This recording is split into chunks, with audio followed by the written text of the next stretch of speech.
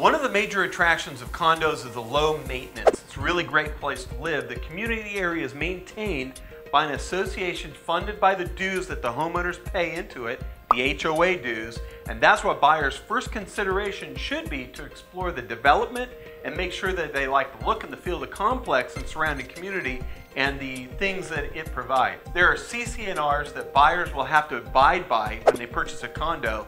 Buyers should ask to review them before making an offer to purchase a condo because you don't want to get in and get surprised. Ask the association how many owners in the development are delinquent on their dues. A high level of delinquencies can cause a really big problem for buyers when it comes to financing and getting a loan. Also, when trying to sell your house, some loans are not approved if delinquency rates are higher than 15%.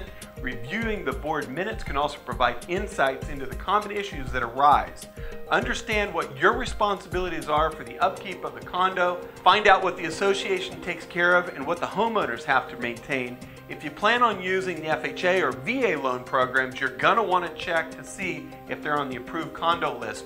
They may have been approved before, could have expired, and it can't do it now. So go to my website below for the links. Ultimately, buyers need to ensure that when they purchase a condo, they're not buying into any legal battles the association is in the middle of, and that they're going to be able to live in their condo the way they want to. Study the CC&Rs and do due diligence before buying. Now for minding your own business.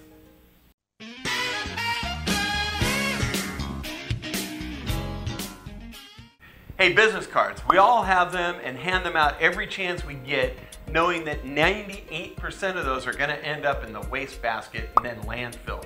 So why aren't most of us going to a digital business card? There was a flood of apps a few years ago, but not many survived. There is one, though, that has fared really well through the app craze, and that's Haystack.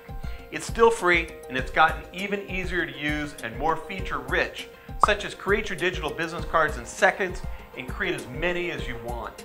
Easily share your digital business card via email, text, V-card, and social media. Recipients can view and save your digital business card without installing the app and scan the paper business cards you get. The app is going to automatically update your information on other people's devices when you update your details, such as your social media accounts such as LinkedIn, Facebook, etc. And it's going to keep your contacts updated as their details change as well.